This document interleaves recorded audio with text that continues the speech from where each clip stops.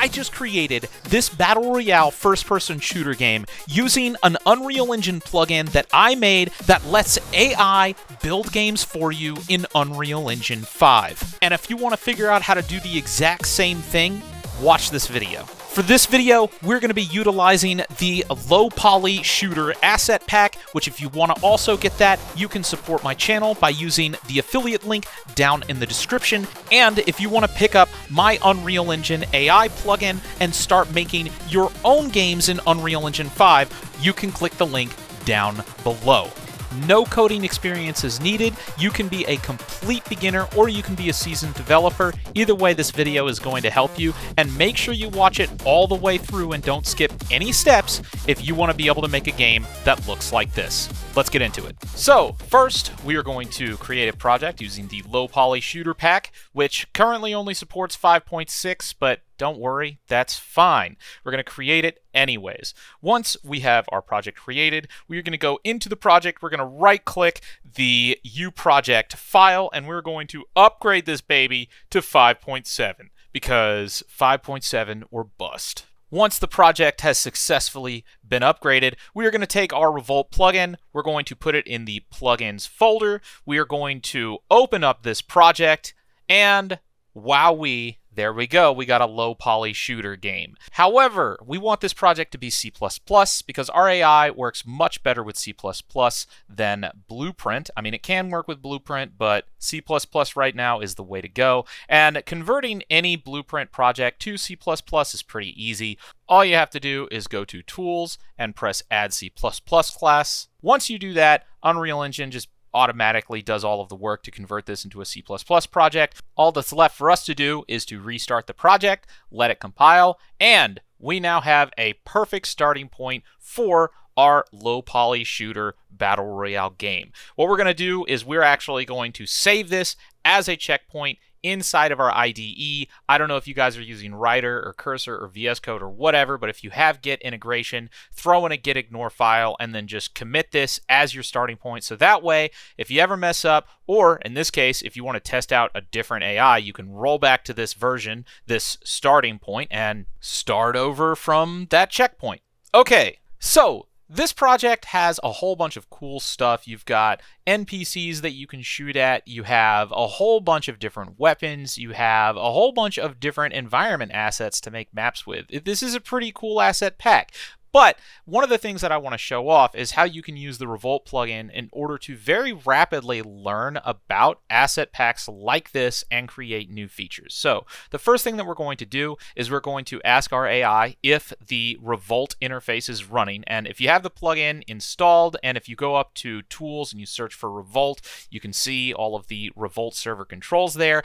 By default, the API interface that Revolt supplies should be running, so you shouldn't even have to do anything. You don't have to use any of these start, stop, restart controls. It should just be running whenever you open up the project. We're going to test that out. We're going to ask the AI if it can see the API interface. We're going to drag in this README file from the plugin so that way it has all of the directions on how to use the plugin, and we're going to let it go.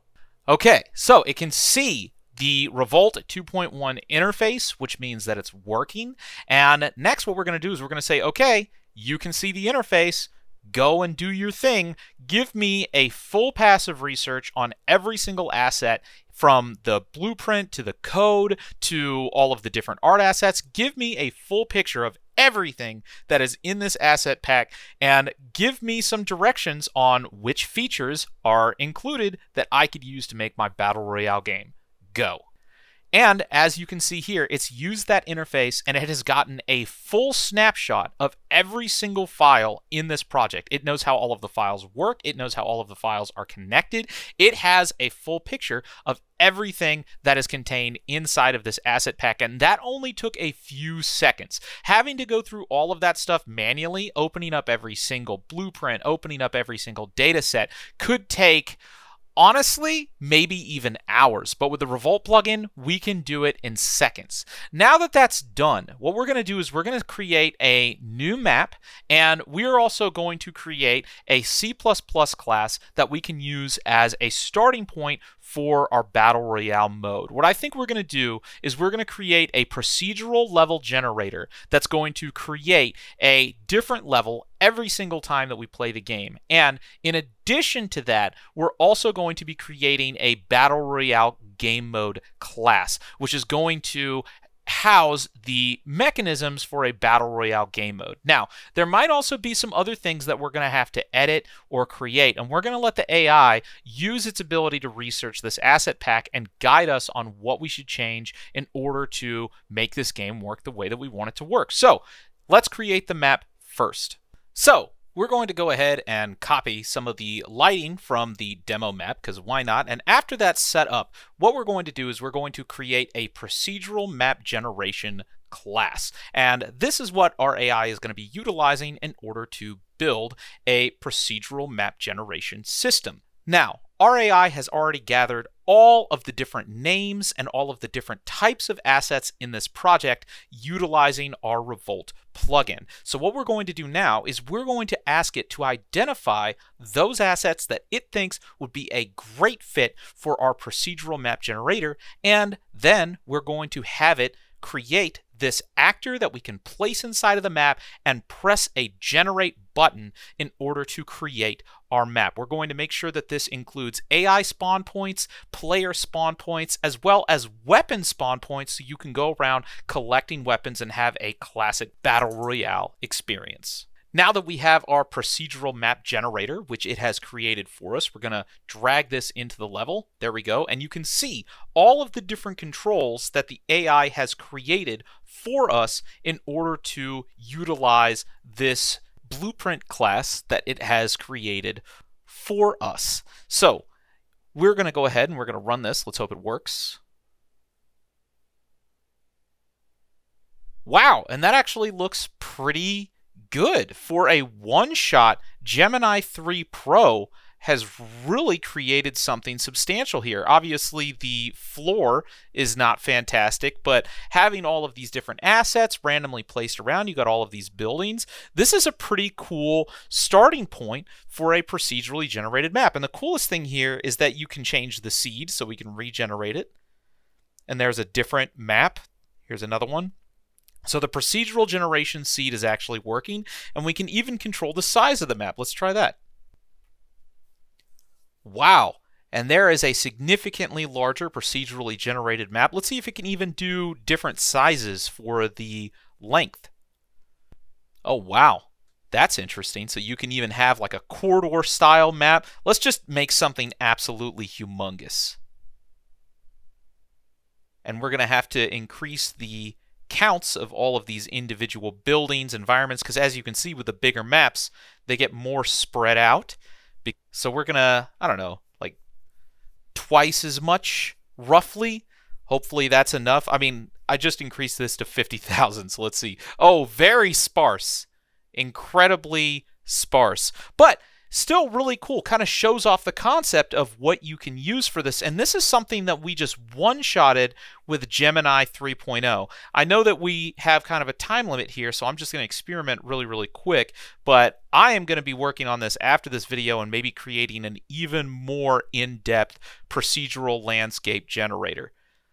Oh, wow, there we go. Yeah, so we can up the counts of all of the different buildings and all of the different environment pieces. I mean, if you could combine this with a proper terrain generator, this could be a pretty solid map generator. But now is the most important part. We're going to give our game a playthrough. So I can already hear the AI shooting at each other on the map. Man, this is looking pretty fun. I mean, for 8 minutes of work so far, this is pretty cool. And even the buildings are destructible. Alright, this is a solid starting point.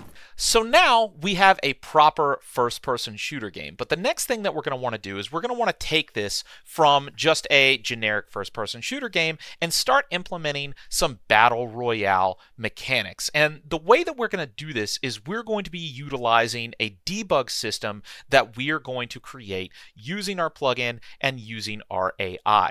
And this is really important because if you really want to get the most out of utilizing the RevoltGPT plugin plugin that I created, as well as using any AI that you're using, you need to get familiar with creating systems that allow the AI to see what is happening in the game. So for instance, you can see this output log here, and this output log you can interface with creating scripts that scan the in-game environment and dump data to this output log, which can be very, very useful when either yourself or your AI is developing scripts or developing mechanics. So what we're going to do is we're going to clear this log. And I have already created the C++ class called AI debug system. And we are going to take this debug system and we are going to ask our AI, can you update this class to pull all information about any AI that are active in the game? And we're going to let that go and build all of the debug tools that we're going to need in order to understand what's happening in the game and then connect that to the Battle Royale mechanics that we're going to create next. And once we have this debug system, we can just drag this into our map, and when we play, you can now see that all of the AI have debug, which will help us diagnose if they're working, and more importantly,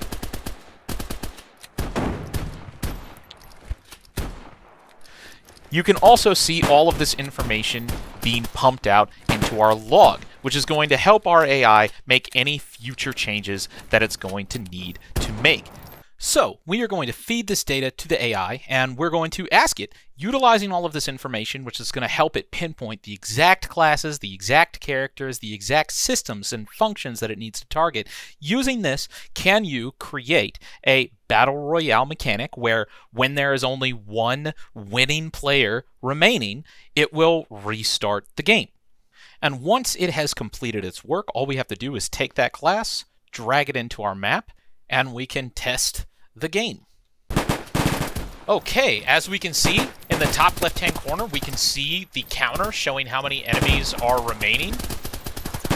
We're going to go ahead and we're going to play a full round, and we'll see if the game properly restarts when we've won.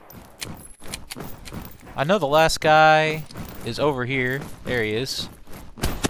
Boom. And there you can see up in the top left-hand corner, it says match over, restarting, no enemies remaining, and it just successfully restarted the match. So there we go. Within 10 minutes, we now have a full game loop for our Battle Royale game. The last thing we have to do now is remove this debug system, and we're going to package our game into an installable Windows executable. Okay. Utilizing the plugin, I was able to also ask the AI to completely prepare my game for distribution. And the way that you do that is you can have it edit all of the packaging files that are required in order to turn this into a fully built, shippable game. You go to Platforms, Package Project, and click Package Project for Windows, and when that is done, you will have a fully compiled game that you can put on Steam, Itch, or anywhere else. Let's give this a play, and let's see how well it works. Okay, here we go.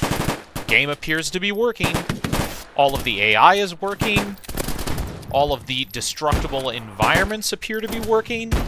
Yeah, here we go. So we just created a Battle Royale game that we can now continuously modify, give to our friends, put on Steam, put on Itch, and this is even a fantastic framework for making multiplayer games. So you could make this a co-op game, you could make this a multiplayer game, you could make it PvP, PvE, and you can do this in 10 minutes utilizing AI with the RevoltGPT plugin.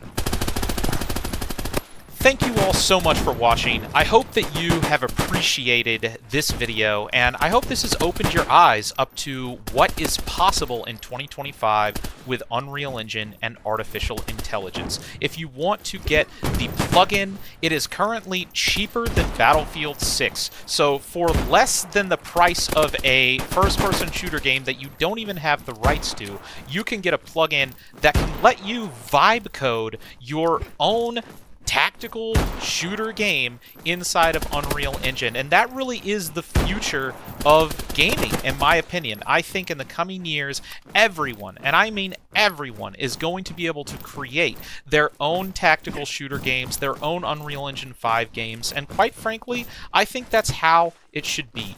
Now, if you want to get the plugin, link is down in the description. However, I will also be adding the classes that I created for this project, so the procedural landscape generator, as well as the Battle Royale mode. I will be putting those C++ classes up for free to everyone who has purchased the plugin, and I will also be uploading this demo, this Battle Royale game mode that we created for free, no purchase required at all, to Gumroad as well. So if you want to go get this and try it out for yourself, please do. And besides that, if you want to see more videos just like this one, showing you what is possible in the modern era when it comes to Unreal Engine 5 and artificial intelligence, make sure you subscribe, and I can't wait to see you guys again. All right, talk soon.